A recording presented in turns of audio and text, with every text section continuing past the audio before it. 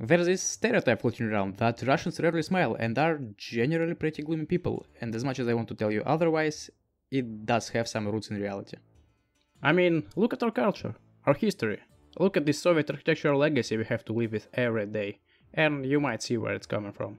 Even our idea of recreation somehow involves suffering. Here, ask Tom Hardy. Oh, yeah.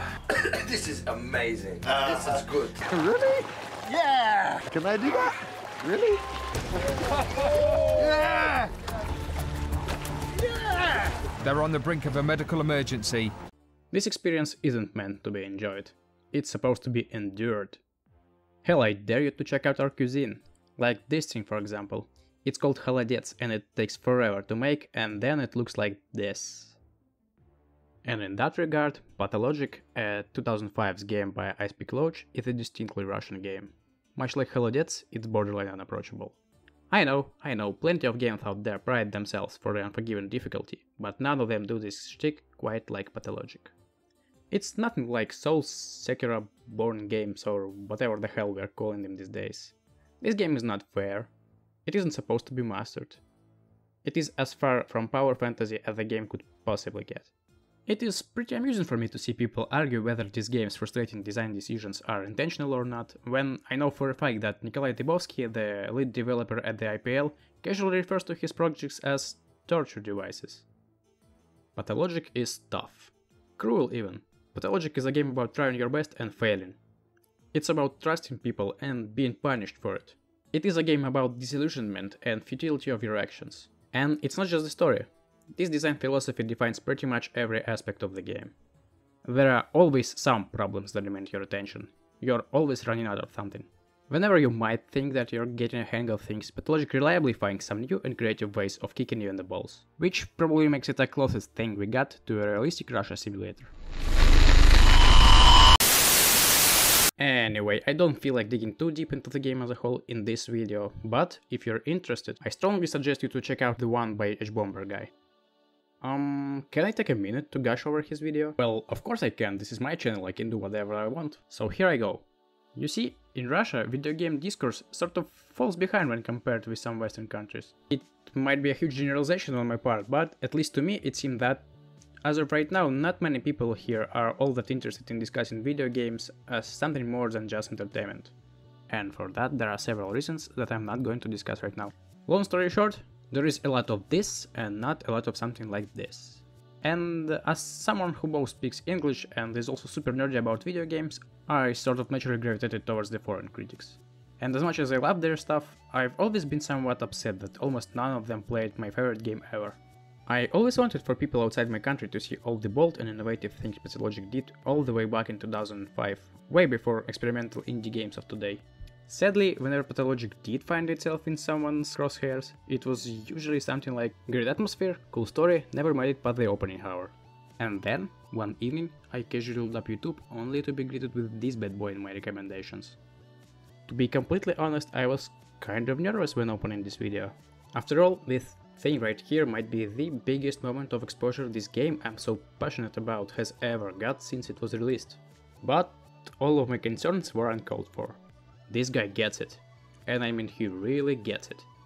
There's just something so incredibly satisfying to me seeing this British dude picking up such a weird and alienating piece of my culture outsiders barely even heard of, and making a genuine attempt at appreciating it, and then making this full-length feature film of a YouTube video to tell people why it is so special.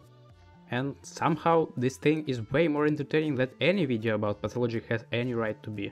So please, I beg of you, with tears in my eyes, fucking watch it. I'll try not to overlap much, though I'll have to give you a really short story recap to make my point. Anyway, in Pathologic, you take control of one of these three guys called healers as they arrive in this strange rural town. Not long after, the town gets struck with a deadly and highly contagious disease, and you are tasked with dealing with it. And by dealing with it, I mean that you'll have to walk around the town, talk to people, and do your best not to die of one of the bajillion reasons, ranging from starvation to being burned alive by this good fella.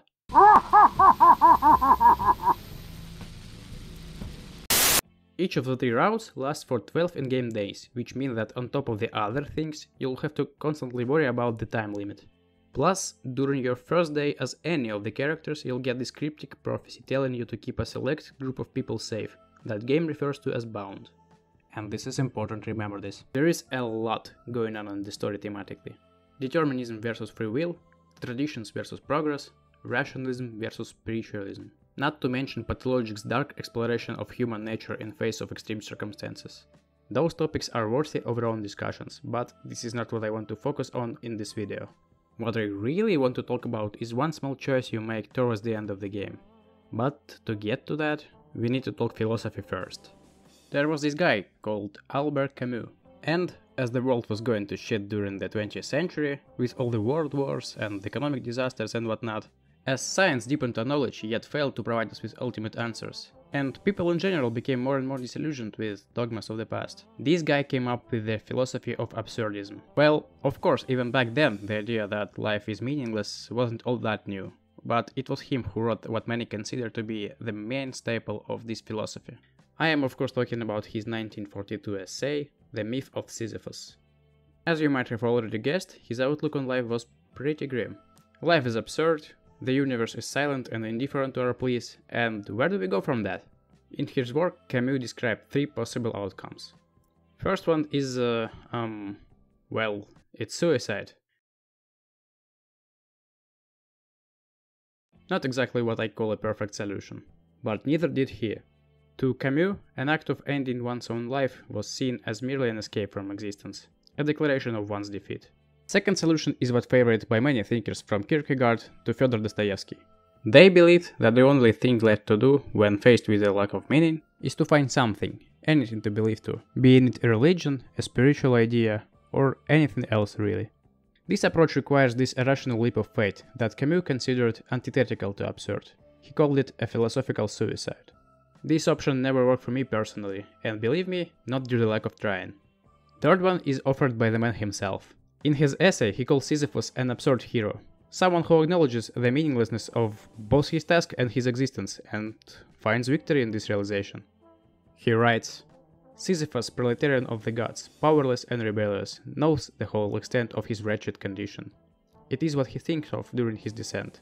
The lucidity that was to constitute his torture at the same time crowns his victory. There is no fate that cannot be surmounted by scorn. He continues, the struggle itself towards the heights is enough to fill a man's heart. One must imagine Sisyphus happy. To Albert Camus, this embrace of the absurd is the only reasonable way to live with it. Sounds cool, right? Wouldn't it be nice to actually experience something like that firsthand? Not just read or hear about it and go, yeah, I guess that works for me, but actually experience it.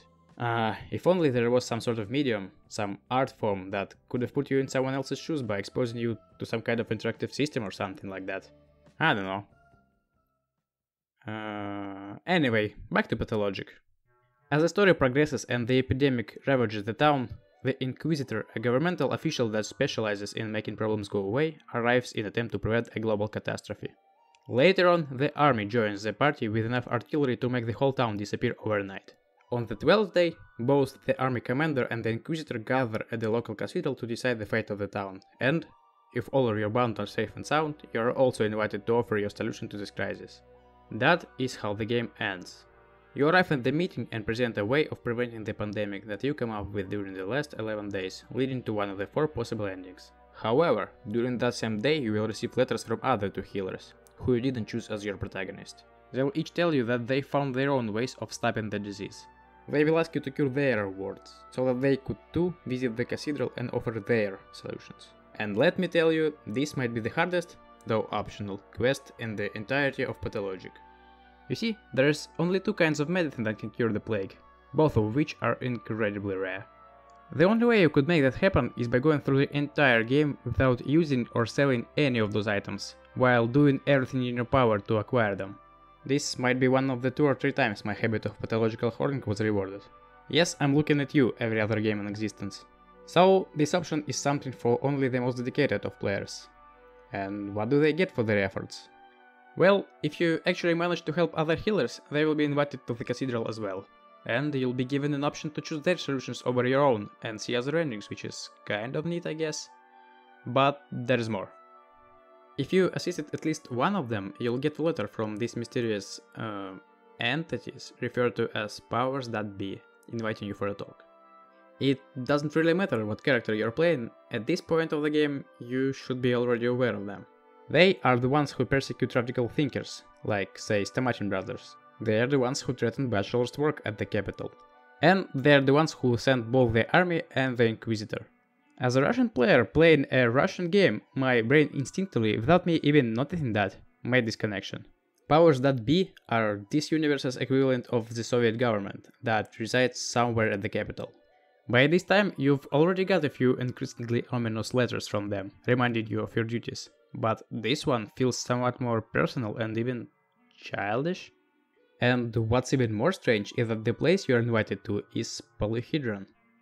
This impossible superstructure that, according to some rumors, is capable of making children's games and dreams come to life. And that I totally forgot to mention prior to this. So you get there and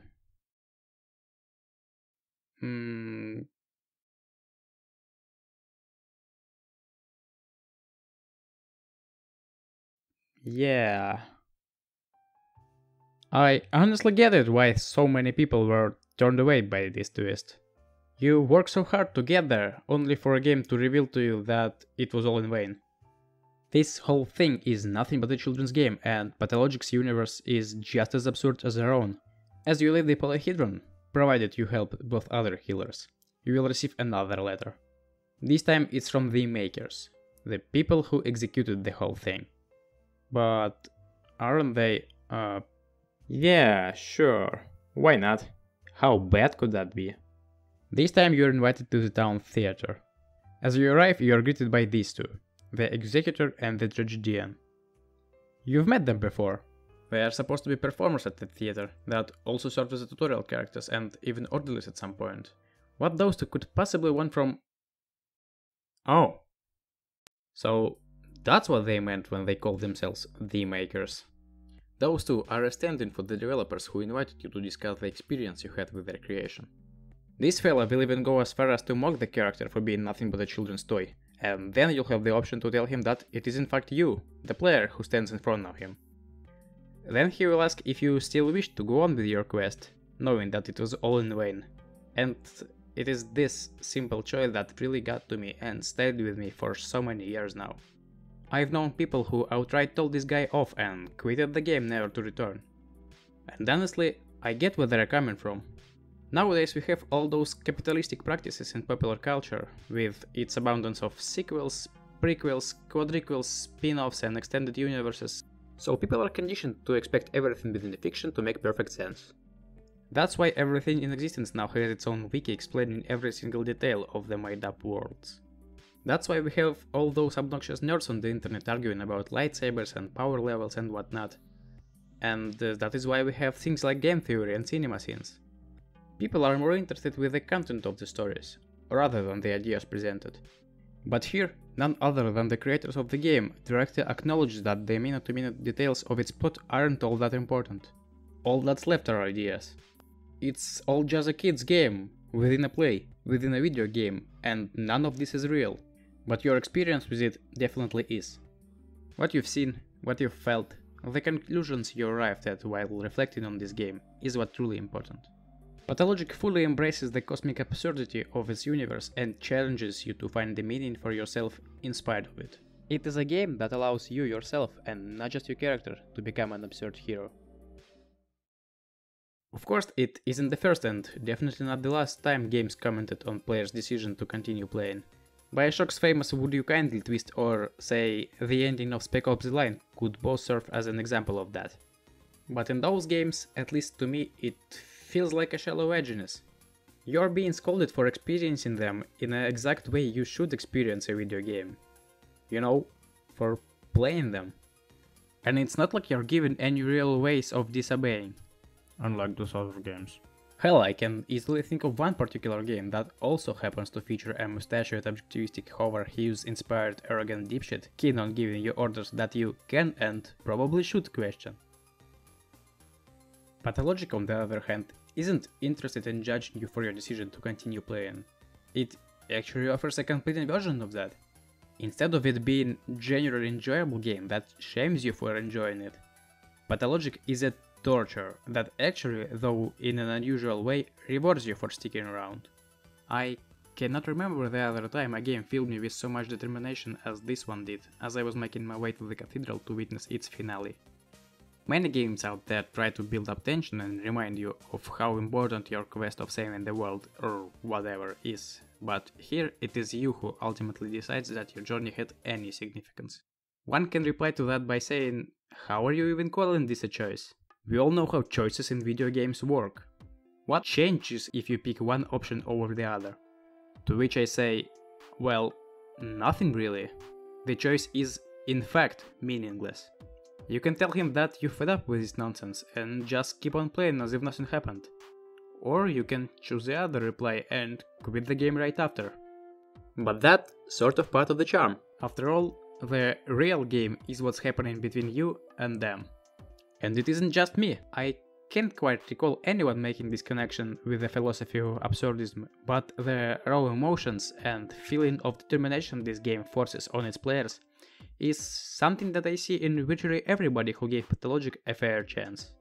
Perhaps I am reading a bit too deep into this, but to me this tiny little interaction seems to be both a philosophical statement about existence and a meta-commentary about art as a whole.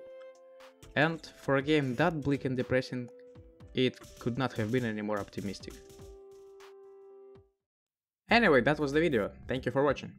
I mostly did this so I could lie to myself that I was productive during the lockdown. But if you feel like listening to my mumblings is your cup of tea, let me know and maybe I'll make more. Maybe I'll tackle something more mainstream next time, though I really want to compare Pathologic 1 with its sequel/remake, so maybe I'll do just that. I have this Firewatch thing happening in my life right now, except instead of watching fires, I do some engineering, communication engineering to be precise. And due to pandemic my shift is going to extend greatly, so even I don't know when I'll be able to upload next time. Anyway, please stay home, take care, and maybe I'll see you next time. Oh my god. You fucking kids! I've got places to be!